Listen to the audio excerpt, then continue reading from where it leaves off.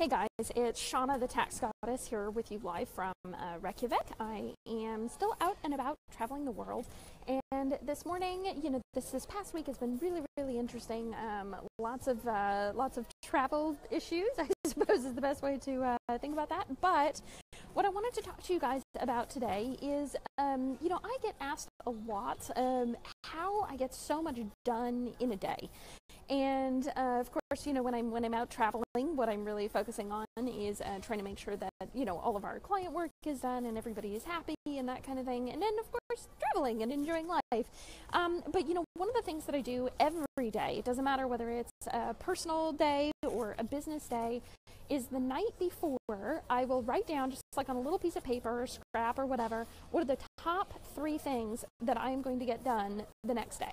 And basically, I do not get on with anything other, like random tasks, or like, for example, if I'm, at home, if I'm in Arizona and, I've got some paperwork to file or some emails to return or phone calls to make, I do not do any of that, none of it, until my top 3 things for that day are complete.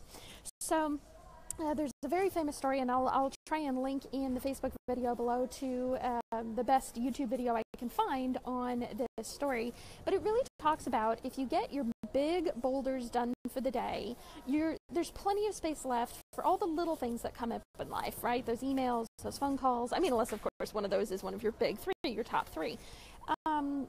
Really why I bring this whole thing up is that I feel like often what happens is a business owner, wakes up in the morning and their mind is already moving 50 million miles an hour, and they are looking at, getting all of this stuff done, and often what will happen is they get off track. They start doing all these little things, and then it's 2 or 3 or 4 or 5 in the afternoon, and none of those big boulders, those top 3 things that you had to get done today, none of them got done. So, my piece of advice to all those new business owners out there, and to all those business owners that have been in business for a while, try building the habit the night before. Write out, because your brain is still on it and active, and what is most important for you to get done that next day. What are your top 3?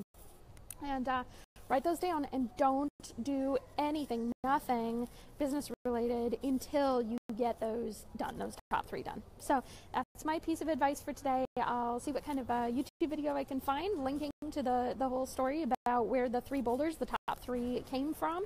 And if you guys have any questions, reach out to me. I'd love to give you guys any tips or tricks, or anything I can do to help you. So anyway, like, subscribe, love, join our channel, sign up for our newsletter. Our newsletters are awesome, filled with awesome information and fun stuff. It's not a boring tax letter.